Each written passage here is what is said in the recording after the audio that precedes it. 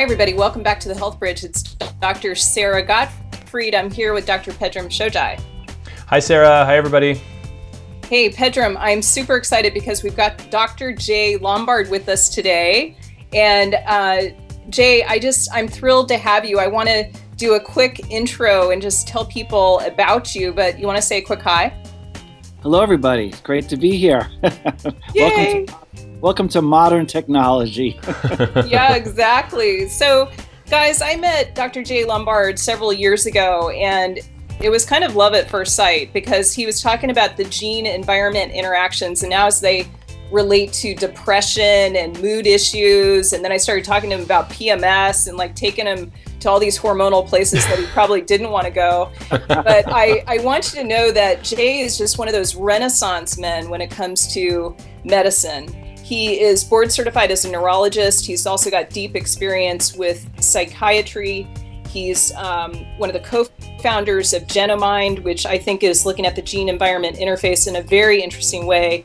And then, how many books do you have, Jay? I know you've got a book on depression that's coming out. Tell us about some of the books that you have. So the book that's coming out is by Random House. It's called Mind of God, Brain Science and Faith, which will be out next year. And that's really my dearest work of all the books. I've written 3 other books, but that book is very special to me. So all of everything I've thought about's in that book. The other books were more, the first book was the Brain Wellness Plan, which came out in 1997. It was really about sort of cutting edge nutritional interventions for things like ADHD or Alzheimer's or depression. It was really, quite frankly, too far ahead of its time. But there's an old saying that either you're too far ahead or you're late to the game. So it's a matter of getting the timing exactly right. But that book was way too early for these concepts. We like that approach. And, the cool thing about Pedram is that he's always right on time for the party. So we'll be hearing more about that from him. But we're going to talk today about the biology of depression. And I feel like it's such a major topic. I've learned so much from you about this conversation. Maybe start with, what are you most excited about when it comes to the biology of depression? Well, it's interesting. So I'm here at the Institute of Medicine, and it's a workshop with, the who's who of people in CNS discovery, whether it's from industry or the FDA or, various advocacy groups. And the biggest point that's been made today is that we have a inherent bias to mental illness, just in terms of research dollars, advocacy. If you, lose a limb or you have rheumatoid arthritis, the insurance company will, pay thousands of dollars for your treatment for RA. But when you have something like depression, which we can't really see, there's this inherent bias, both in terms of it being a moral characterological flaw or something that you're ashamed to talk about. And that's really hindered, I think, our developments in this field. So just the concept of understanding that depression and all psychiatric conditions are, at least in part, biologically driven. Of course, there are environmental influences that play a role in these conditions as well. But just saying that this is biological is a huge advance in itself. So where are we at with that in terms of the science? How much of that are you guys able to map out? Are you seeing genetic expression sequences that are pointing in this direction? Are you starting to see PET scan images? Like how is this starting to lay out on the evidence side? So all of the above. I think that genetics has shown us that there are common genes that are risk factor genes for conditions like depression or other psychiatric diseases. There's imaging technology. PET probably is overinflated, as is SPECT. Both of those, I think, are not as clinically useful tool as certain types of MRI scans, which are much better at imaging sort of the brain in action, if you will. So I remember seeing a study doing functional MRI, and in our side of the fence is they were doing acupuncture points and showing parts of the brain lighting up, and it really kind of put ripples, sent ripples through our industry, and how this was now a way to substantiate how some of this medicine works. So psychologically, how do you cross that barrier? Like, are we seeing certain depressive types of patients getting better through protocols that you're establishing that are, you know, genetically based? Like, are you finding nutritional elements? Like, help me understand what's happening in that world. I'm the guy on the other side of the fence. Yeah, no, absolutely. So, well, Jay has one foot on each side of the fence, Pedram. I think that even though he looks pretty conventional today, for those of you on video, he's at the Institute of Medicine. He's got like the doctor outfit on. He's actually, he does functional medicine too. So I just wanted to like throw that in. I was going to say, having one foot on either side of the fence is kind of an uncomfortable way to stand. That is totally true. That's the truth. So the answer to your question is yes. I think that as we elucidate some of the genetics of these conditions, I'll talk specifically about what I think are the most exciting gene developments in depression. But that really allows us to take a biological approach that's much more specific to the underlying condition, as opposed to saying that, oh, you're depressed. Let's try Prozac. Oh, that didn't work. Let's try Wellbutrin. That didn't work. Let's try Zoloft. I mean, that's sort of these empirical trials will be the way of the past very soon. As we learn to integrate how these biomarkers do help enhance treatment decisions. One very important example, and something that I think, well, I know that Sara and I have talked about before in the past, is that there's been a link to what's called ion channels in the brain with many psychiatric conditions. And ion channels are ways, sort of like a seesaw of the brain that regulates either the excitement of the brain or its inhibition. And when that seesaw ion channel is dysregulated in some way, we have mental imbalances. We also know that conditions like epilepsy, chronic pain, and migraine headaches also very often find the exact same genes. And in fact, we know there's high comorbidity of conditions like depression with epilepsy and migraine and bipolar. So there's a very strong overlap. The importance of this is that the physiology is now being much more elucidated by understanding these ion channels. And that allows us to now treat these conditions with either drugs or non-pharmaceutical acupuncture, whatever that is, where we can actually see how to kind of keep those ion channels regulated in a normal way so that people are balanced. So Jay, can I get you to be super specific about some of these ion channels? Maybe give us some examples, because we had a show that we did a little while back where I talked to Pedram about his ion channels. We tested them, and I think it might be. What's that? I said, what were your ion channels, Pedram? Oh man, not good. They were my eye off channels. Well, he became a monk, I think, in part as a way of regulating his ion channels. And I actually think, when you look at some of these vulnerabilities that some of us have genetically, they often are these sacred opportunities to maybe step into some realms of life that help you regulate whatever your genetic programming is, and to really activate the epigenetic aspects that we know can favorably impact things like ion channels. And so so I just want to get more specific. Are you talking about potassium, sodium? Like, what's the problem? Let's get more detail. All right, let me try to, in 5 minutes or less, try to summarize the high-level points of this. Good. Think of the brain as very similar to the heart in terms of its activity versus rest. So just like the heart has conduction, we have systolic and diastolic changes. You have, the pulse rate that reflects the contraction of the heart, then the relaxation of the heart. The exact same physiological parameters that regulate the heart rate and the heart velocity occurs in the brain. So ion channels that are in the brain have an effect on that balance of the brain. And these channels, as you correctly pointed out, Sara, are both calcium channels, sodium channels, and even potassium channels that affect sort of the rate and the intensity of the brain's own rhythm, if you will. And we know that conditions like bipolar, which are, oscillating, dynamic conditions that change, they fluctuate over time, with this seasonally or nocturnally, is due to dysregulation of those pacemaker cells that depend upon the ion channels for their stability. The good news here is that there are many agents we're now learning about, either pharmaceutical or non-pharmaceutical, that directly balance those ion channels. So the opportunity here as a physician to treat them could include things like progesterone, for instance, because progesterone is a known has a relaxing effect in the brain, specifically by targeting those calcium channels. So people who have experienced, premenstrual disorder, which is a condition that, produces irritability and other, heightened states of emotionality in some people, or are hormonally due, but we now know what the effects of those hormones are on the brain, that they actually are dysregulating these ion channels. Yeah, that's great. I know I talked to you about one of my patients who did one of your tests, who was a 42-year-old woman with PMS, and her PMS was a little different than kind of the garden variety that I've been dealing with for decades. She had these paroxysms where just, she'd be going along just fine, and then out of the blue, she would feel like a ton of bricks had hit her. And she would have that, kind of that paroxysmal or, intermittent experience that you talk about with a genetic variant of the calcium channel in the brain. So what we did after you and I talked was we had tried progesterone, but not in a serious way. And so we put her on some regular progesterone, and it really made a difference for her. Wow, so that's great.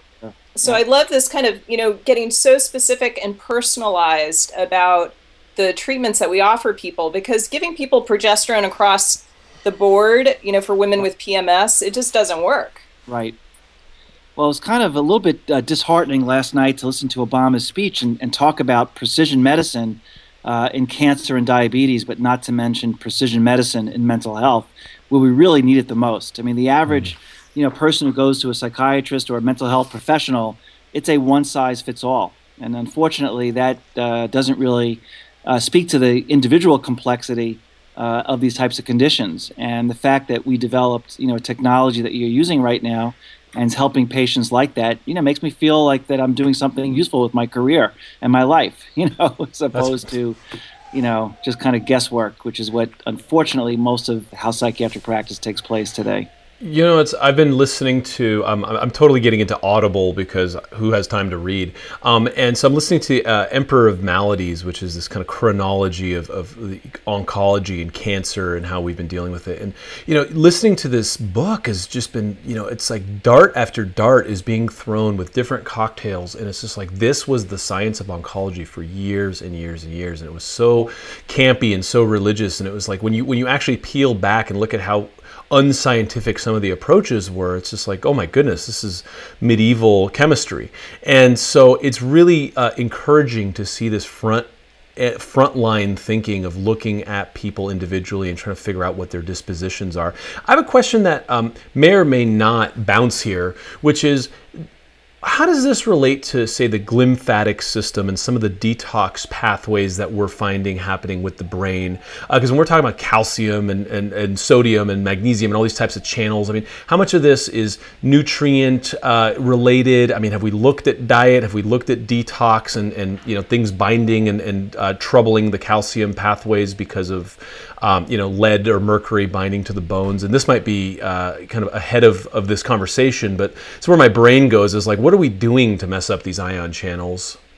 Well, it's interesting. If we dial back the question for a second, and I noticed that you brought up acupuncture. The Chinese have talked for a long time about liver dysfunction, and we sort of said, oh, that's just metaphorical, it's representational, it really doesn't reflect the adequacy of what they're talking about as opposed to a meridian or some other treatment target of an organ.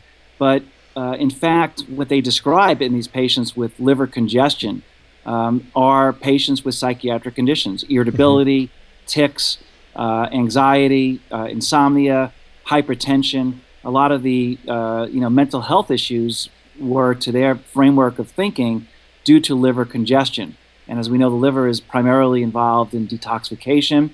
And we also know that glutathione and glutathione mimetic compounds are very useful in psychiatry. There's some very interesting data that a compound called N-acetylcysteine, which is a nutraceutical, is very effective in certain patients with depression, bipolar, addiction, substance abuse, and other conditions, based upon its ability to raise glutathione in the brain. So I think that there may be a clear link of this idea of cerebral congestion, if you will, being related to inefficient detoxification mechanisms based upon liver accumulation and reduced liver ability to detoxify one's toxins that they're exposed to. If someone's listening to this and they're like, wow, that sounds really smart and interesting, how do I know if I have this? Like, how do you start peeling back and looking at, say, I know that we did genetic testing that, part of the reason, Sarah's been working with you for a while, and that's some of the Genomind testing that I had done and try to figure out what was kind of the underlying conditions. What can someone gather from this? And then what can people start doing for themselves or working with their physician to do to start unraveling some of these things and working out of the hole that they're in? So I don't think it's a be-all or an end-all solution, obviously. I think it's a piece of the puzzle, but it's a valuable piece of the puzzle because genetics does represent one of the components of psychiatric conditions. It's certainly not the only one. As Sara mentioned earlier, environment and just common sense things, I think, go a long way in mental health. Ideas like connectivity and relationship are, in my mind, one of the most fundamental aspects of the biology and the phenomenology of psychiatric conditions is disconnectivity that we seem to grow as time goes on in our societies as being sort of a call to improving our connectivity. What's interesting to me as a neurologist is that also is biologically represented. In other words, when we do imaging studies of patients with psychiatric conditions, we can see that this disconnectivity actually is reflected on functional MRIs and other types of scans. Practically speaking, though, if a person has failed medication or is defined as treatment resistant because they've had an adequate antidepressant trial, then doing genetic testing may be very strongly helpful to elucidate, both their drug metabolism. So certain people just cannot metabolize drugs properly, and that leads to all sorts of serious adverse effects because the majority of psychiatric drugs are metabolized by the liver. And two, we can learn more about some of the things like ion channels and brain chemistry. We're looking at dopamine and serotonin and other neurotransmitters that play a role also in the physiology of depression. What that allows a clinician to do is to have a more specific way of treating that patient with either a pharmaceutical or nutraceutical agent that can raise dopamine or modulate glutamate or other neurotransmitters that are involved in that psychiatric disorder. So I want to ask another specific question, Jay, just so we can make sure our listeners are kind of connecting the dots and understanding how this is relevant to their lives. Could we take MTHFR and just talk about, okay, if you have the normal variant of MTHFR versus the heterozygous or homozygous variant, can you just talk a little bit about, what's your risk of depression? What are some of the things that can be done to modulate your risk of depression? I just think it might be helpful to take one gene, even though we know all these genes interact and it's much more complex than just one gene, one action. So MTHFR is a common gene variant, which is both good news and bad news. The good news about that is that it can point to a potential interventional strategy that we would otherwise not know about. So to explain a little bit about how the folic acid methylation pathway works, related to the MTHFR gene is that methylfolate plays a role in sort of the health of neurotransmitters in the brain. One of its effects is to increase the synthesis of serotonin and dopamine by acting as a cofactor in those enzymes. So people who have genetic defects in some of these MTHFR gene variants leads to a reduced functionality of the methylfolate pathway. And knowing that allows clinicians to use methylfolate as an augmentation strategy. So people who've we've achieved a certain level of antidepressant response. Researchers found that if you add methylfolate, that in a significant percentage of those patients, you will get a better antidepressant response than if you had not done that. And that is a clear biologically mapped pathway where the genes that have that variant show that there is a decline in methylfolate utility, and those people are the ones that benefit most from using a dietary supplement like methylfolate. That's great. Quick follow-up question. So if you have one of the genetic variants of MTHFR, your increased risk of depression is approximately how much? The last data I saw was about a 30% increased risk, 1.3x on up to 4x. What's the latest?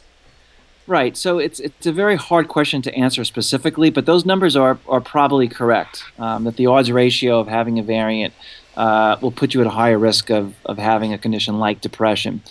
So, that is a useful tool because most doctors don't think about methylfolate as a treatment for depression.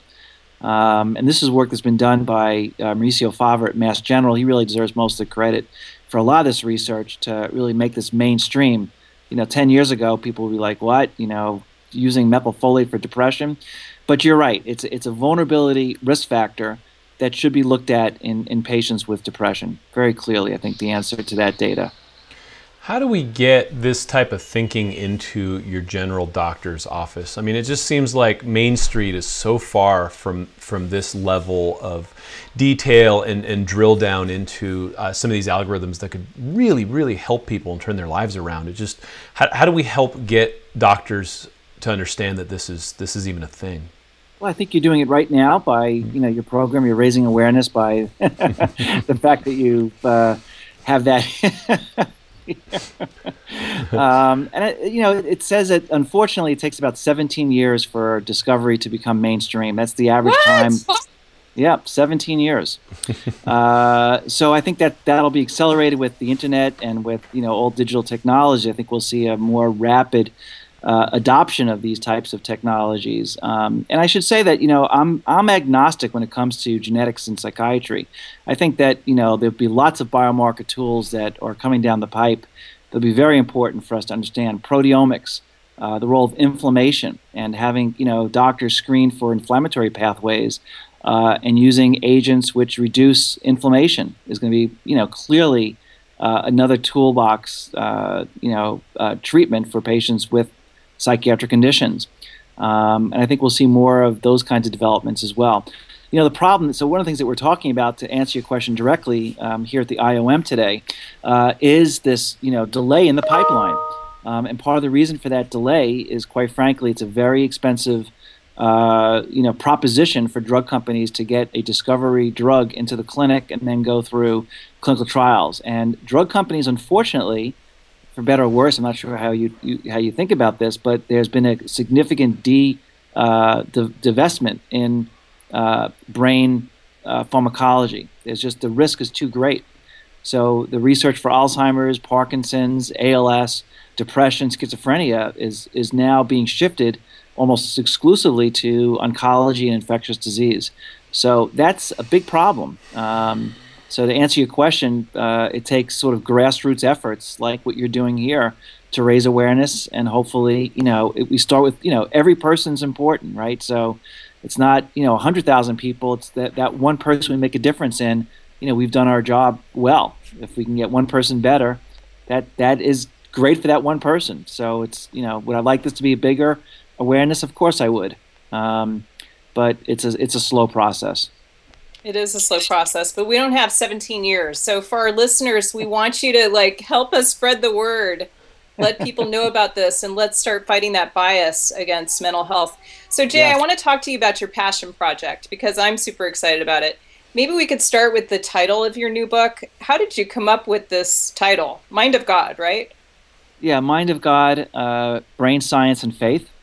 And Patrick Kennedy, who I'm with today, actually wrote the foreword to it because he and I are on the same page about this passion. One of the other titles that we were working on was Making the Invisible Visible. That, through the development of technologies like brain imaging, we can really now see that these are biological conditions like, any other medical condition.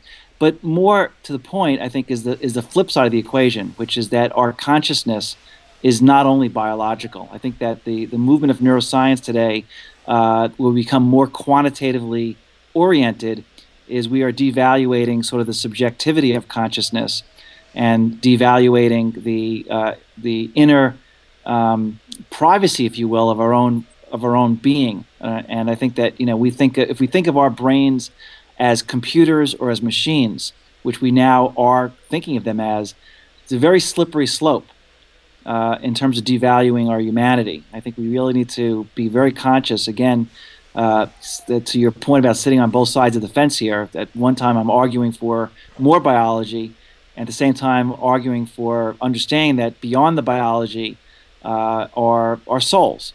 We can call it something else, but that's what we're talking about here. And I think we need to have a very deep respect for our souls, both personally and also in medicine. So the book really is about sort of that debate that goes on in neuroscience about thinking about us as these quantitative, machine-based types of, organ systems, how that's not true, why it's not true, and what the implications of it are if we go down that road too far. That is awesome. That is music to my ears. It's funny, you follow the metaphors of how we talk about all this stuff, and it really reflects the technology. We're talking about the machinery and the clock and how they used to look at astronomy, and then we went to the steam engine and how it powers things, and now we're talking about computers, and it's almost our brains trying to find a way to make sense of something that we can't quite understand yet. And so I love that. I think that's a very important conversation. So, sorry, I missed this part. Is the book out or is the book coming out? No, the book's not out yet. I just literally yesterday sent in the first draft to the editor, so I'll let you know if what his reactions to the theme is. Tears it apart, right? That's right. Next time there is no book. What happened to it, Dr. Lombard? A couple of glitches there. Hopefully he'll like it. But no, this is very early on, so maybe hopefully when the book comes out, I'll come back and talk about the book more specifically. But yeah, it's still a year away.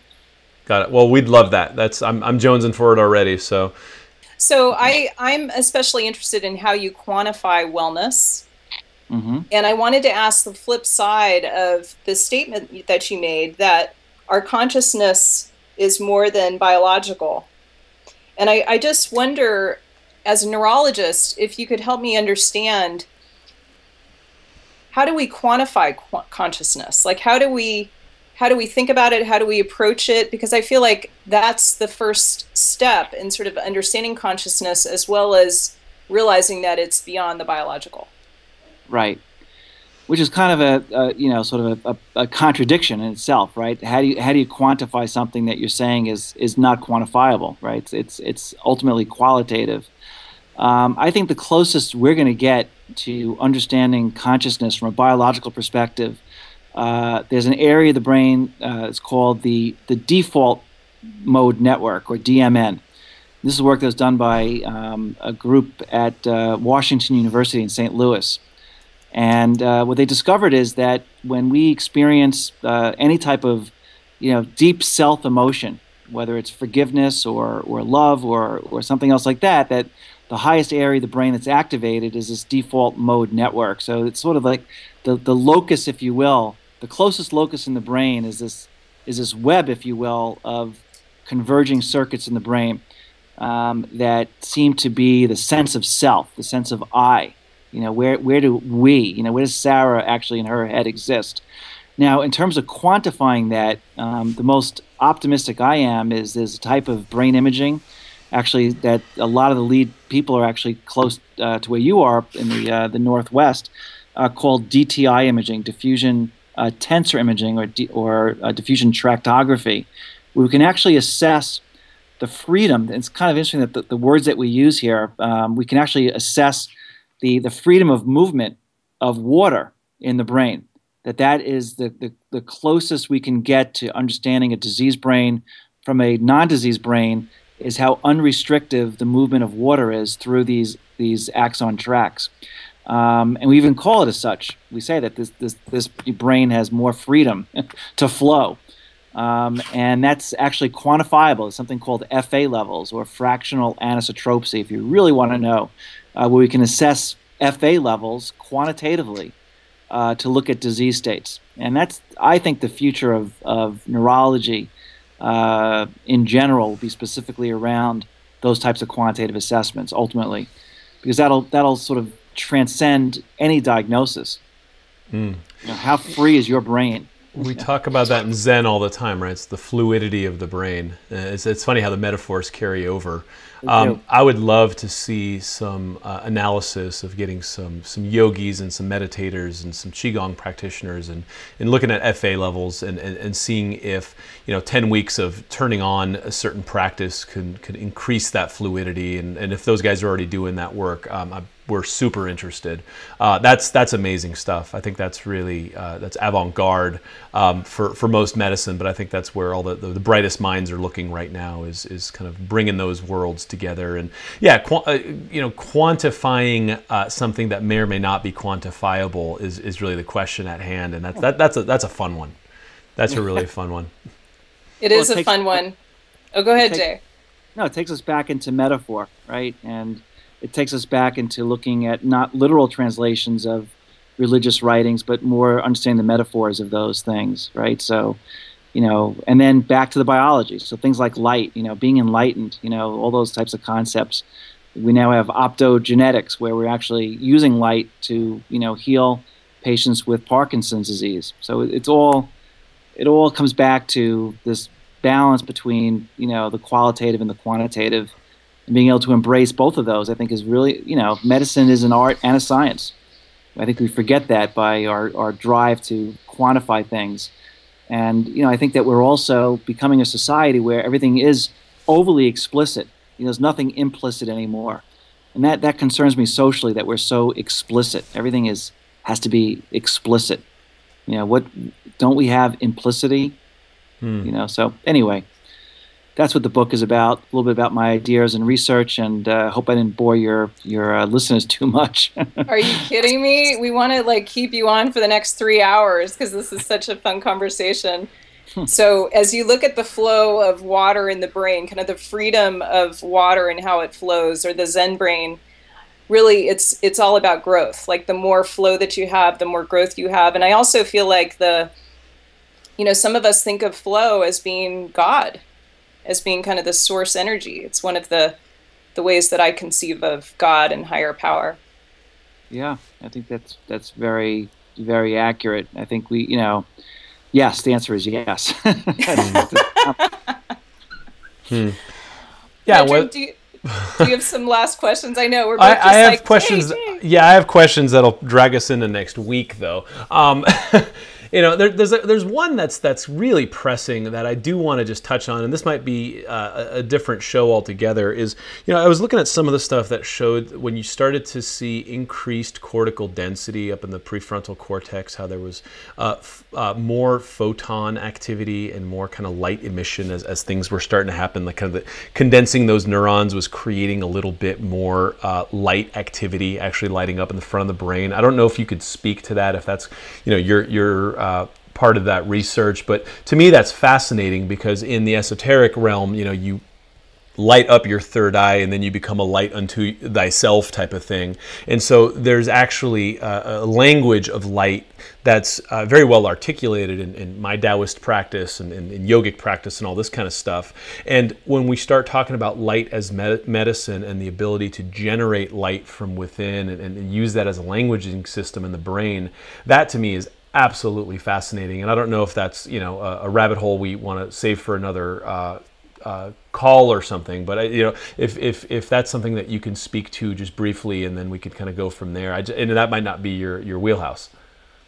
Well, it's not my direct wheelhouse, and I can certainly point to the people who are doing sort of the real work. In fact, most of it's being done at MIT, Sara. So you'd be interested to know that they are, looking at ways of tagging certain proteins that go into cells and sort of waking up or resuscitating dead brain cells, or at least circumventing the cells that are dead and enhancing the ones that are still alive. So when people have, let's say, a severe brain injury, whether it's Alzheimer's or Parkinson's or a stroke, and being able to activate circuitry which has been shut down because of that injury by using gene-based light therapy is quite remarkable. That's where we're at. And that'll be, I think, probably the most significant breakthrough for these conditions in the near-term future.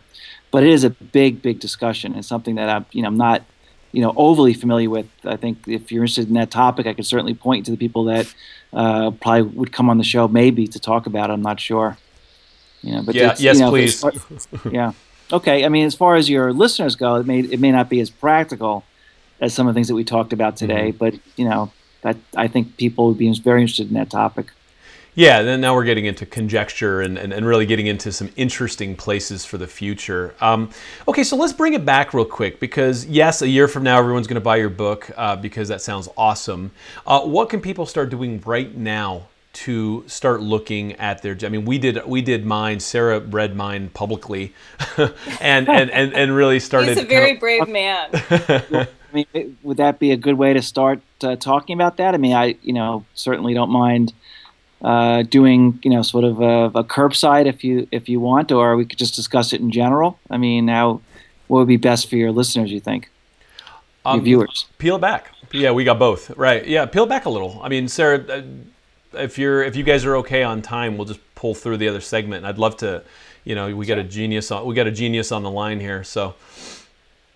Wait, so you're asking me to recall from memory from 6 months ago what your results were? Come on, Sara. Oh man, my hippocampus. Things hurt.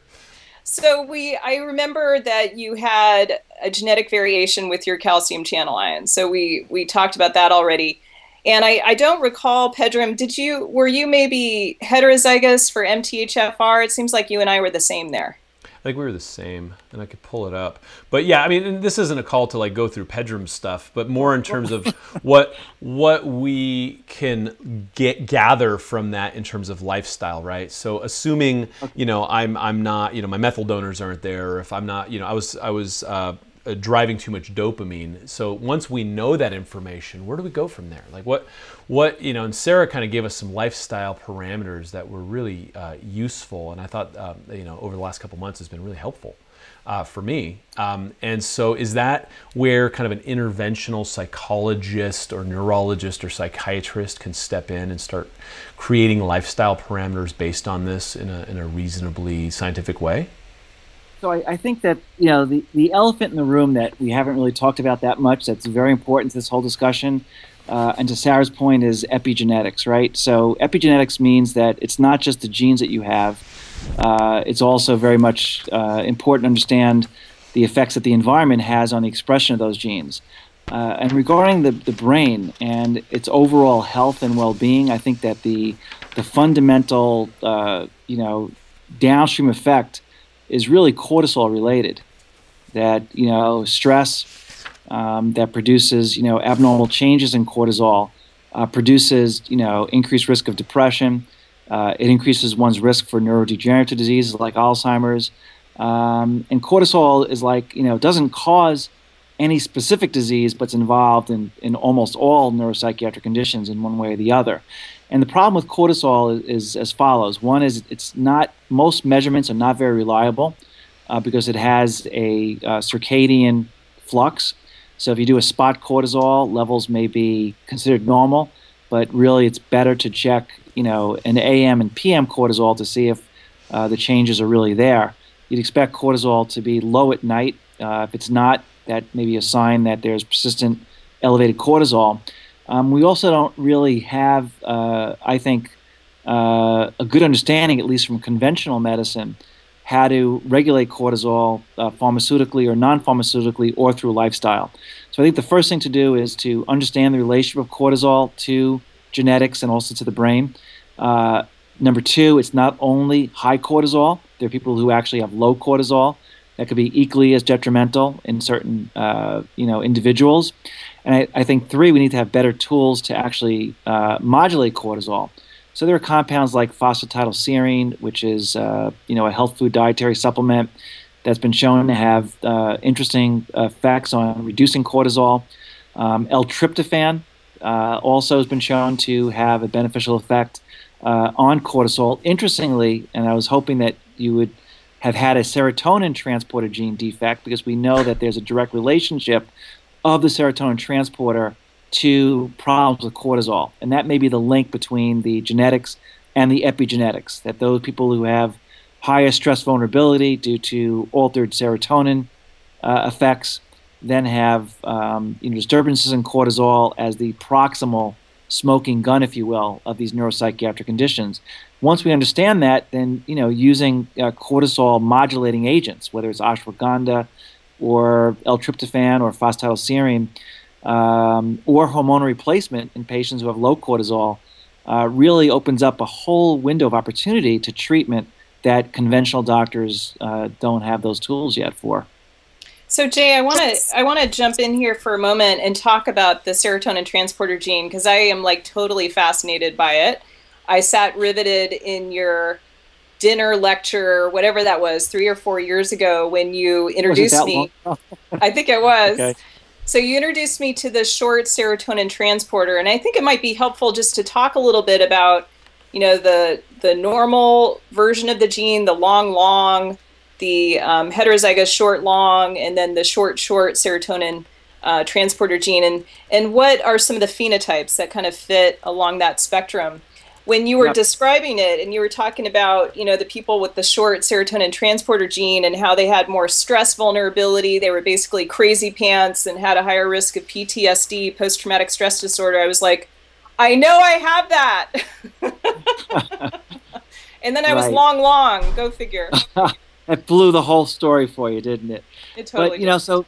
So first of all, the work started with a Duke researcher named Dr. Caspi, published this paper in Science, I think in the early 2000s, that looked at what's called the gene environmental effect of stressful situations for likelihood of developing depression or PTSD. And what he discovered was that if you are a homozygote serotonin transporter short, okay, which is one of the tests that we screen for at Genomind, by the way. I think we're one of the only ones that clinically do that. There's a linear relationship between that gene and higher stress-related vulnerability to things like depression and PTSD. It doesn't mean that people who have shorts are going to become depressed. It doesn't mean that people who have long longs don't experience stress or develop depression. So what it does mean is that there's a higher proclivity or a higher vulnerability in those individuals based upon a gene-environment interaction. Now, one of the questions to ask is, well, how is that useful clinically? Why is that a beneficial test to have? And the answer is that, people who test for short, I think should be screened for cortisol more robustly to look at cortisol levels as being, a smoking gun.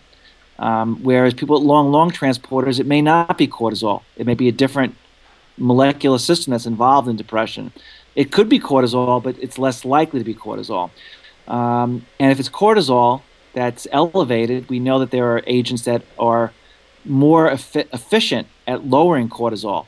And from a mind-body medicine approach, things like meditation or physical exercise, are the single best ways. Physical exercise is by far the single best mental health recommendation we could make for anybody with depression or memory loss or ADHD. Simple, interventions, but they're inexpensive, and who benefits from them financially is part of the problem. But so to getting back to your, Sara, with the long transporter, I mean, that may not be what is your primary reason to have sort of a lower stress trigger. There's another gene that actually is coming out that we're studying called FKBP5. Because I know you're a hormone specialist, so FKBP5 is a cortisol shuffling protein, if you will. Its main effect is to make sure that cortisol only stays around for a short period of time and gets disposed of properly. People who have that gene variant have even a higher rate of PTSD and stress-related depression than the short transporter. And this is work that's been validated even to a much greater degree than Dr. Caspi's work. So that gene FKBP5 may be a better biomarker to see what people's stress vulnerability related to cortisol actually is. Very helpful. Okay, so I'm going to test my FKBP5 next week. And, I want to just say a quick clinical thing here. I started running your Genomind assay a few years ago in my practice. And I've had a number of women who have the short version of the serotonin transporter gene. And what I found was that they have very developed mind-body techniques that I think they've used to successfully navigate this genetic variant. And I would say they're almost mystics in terms of their how they've developed this aspect of themselves. The other thing that I did with these women at your suggestion was to give them P5P, pyridoxal 5-phosphate.